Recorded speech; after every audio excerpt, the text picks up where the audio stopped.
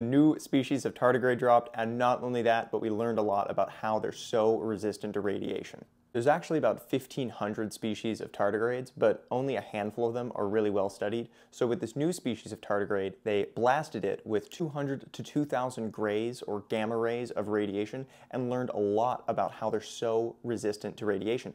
For context, a dose of about 5 grays to the human body, all of it together, would start to be lethal, and 10 grays we'd be dead within a few hours. After getting blasted by this radiation, 2,800 genes in the tardigrades, which is a lot, they have 14,000 total, got upregulated and expressed more, like TRID1, which creates a protein that's great at repairing double-stranded DNA breaks, which happen as a result of gamma radiation, and one that they got from bacteria through a process of horizontal gene transfer, which is so cool, that creates pigments called betalains that are super antioxidants, and they clean up these reactive chemicals that get made as a result of radiation. Turns out that's actually 60 to 70% of the harm of radiation therapy is those reactive oxygen species.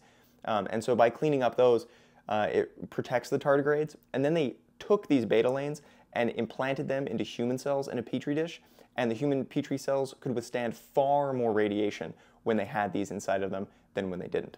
Of the 14,000 genes that tardigrades have, about 30% of them are unique to tardigrades, meaning we haven't found them in any other species yet. So they're going to be a font of useful discoveries for use in figuring out how to make our plants and maybe ourselves more resilient, given how resilient tardigrades are. If you enjoyed, follow and check out my weekly newsletter. The link is in my bio.